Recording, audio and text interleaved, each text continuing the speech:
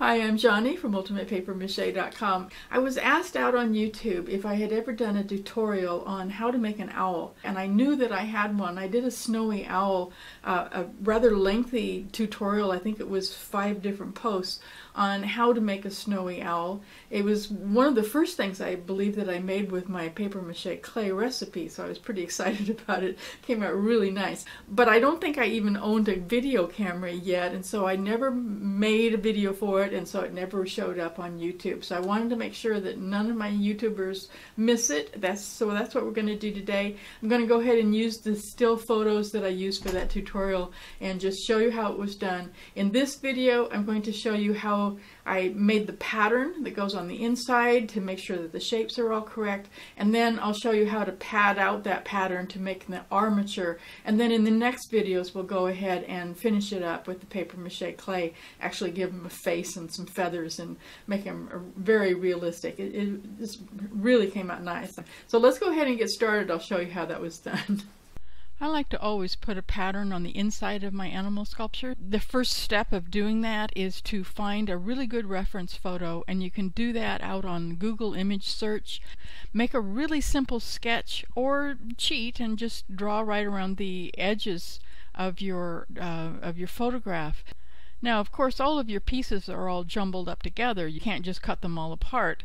So you'll need to separate those out. The way I do it is to draw a grid over my original drawing and then transfer each piece onto another gridded piece of paper so that all of the pieces are separate. I also use the grid pattern in order to transfer my pattern onto a piece of cardboard in the size I want it. Usually the original drawing is not big enough for my finished sculpture, and so I transfer it using bigger squares on my graph. You can completely avoid all graphing and transferring of sketches if you happen to have one of those. I believe they're called Artograph. It's a little projector that people use in order to transfer sketches and to make them bigger and smaller. I don't have one, so I do it the old-fashioned way with the grids, and it works just fine. Some of the pieces have to be duplicated, obviously. You'll need 2 legs and 2 wings and 2 feet. That is pretty obvious, and once you have those out on your cardboard, you just cut them out very carefully with a box cutter is the easiest way to do it. They're pretty dangerous. I've got scars from 30 years ago from misusing a box cutter, so do be careful. You probably noticed that my owl's head doesn't have a beak on it, and the reason for that is that my snowy owl's head is pretty much a big round ball, and I want him to turn his head because that's something that owls do a lot.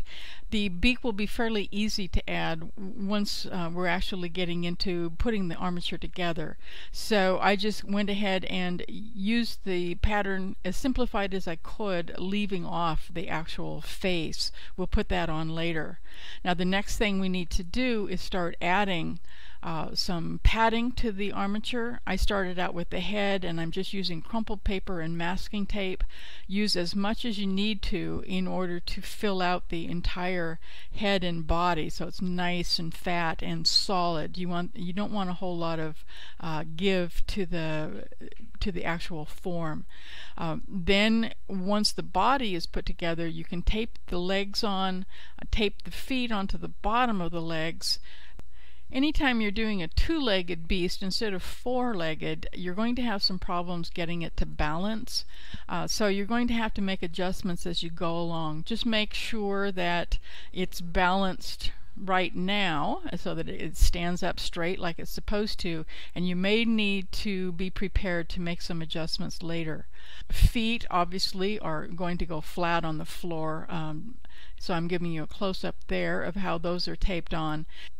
I padded the outside of the legs, a little bit of the inside where you can actually reach it down below at the very bottom, close to the feet. Filled it out as much as I could so that it looks nice and rounded and natural. I went ahead and taped the tail on there. Then I taped on the wings, started padding them, just like I did for the rest of the body. And then the wing tips, of course, are going to be sticking out over the tail, and they also overlap with each other.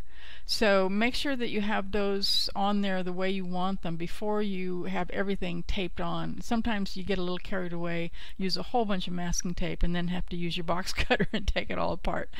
I left the feet to last. I used some crumpled aluminum foil to make the actual shapes of the knuckles and the claws on those feet.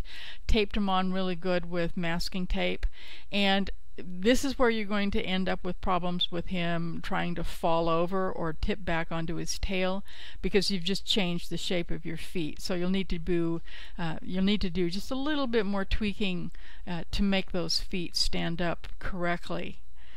So that's the armature. You can go out and download the pattern that I used if you want to. I'm going to put the link to it right down below.